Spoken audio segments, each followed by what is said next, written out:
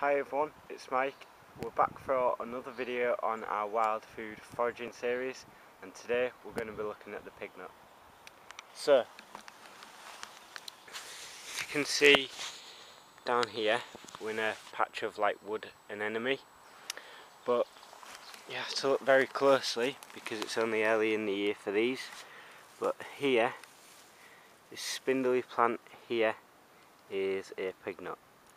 The main identifying features of the pignut is its white flower when it flowers and the fact that the leaves are very, very spindly. So, what the pignut actually is it's like a ground tuber.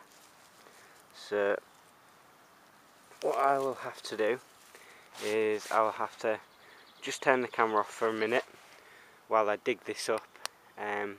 Because it's going to be hard to do like this and the floor's really wet, so I don't want to put the camera down, and then I will get back to you. So everyone, we have dug up our pignut and here it is. You can see it dangling at the bottom.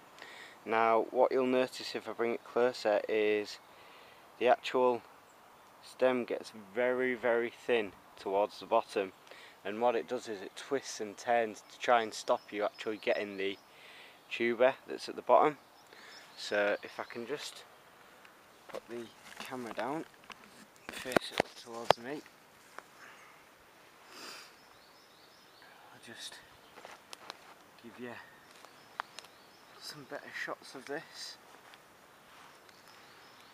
So there's the leaves and the stem gets very, very thin until you reach the bottom. Now it's got a bit of mud on it now, but if I clean the mud off like this, you'll notice that there is a brown,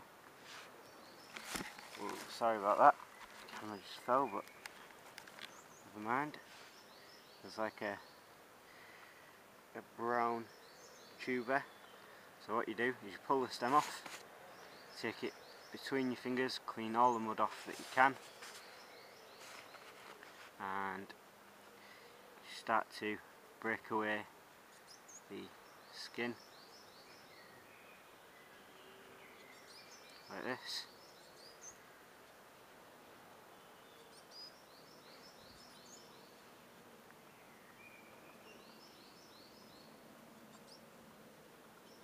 It's all wrapped. Nature does the wrapping for you guys.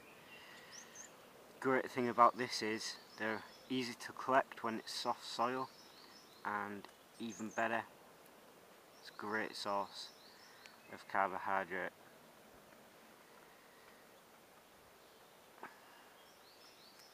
Now what they're like, that one's cleaned off, if you can see that, there you go. They look like a sweet chestnut, so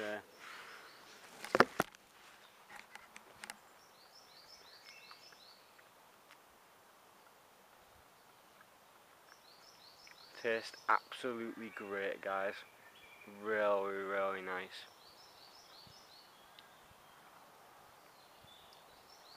So guys, what I'll do is I'll bung a few stills in at the end, but I'm not going to dig any more up, so it'll just be of the plant as it is.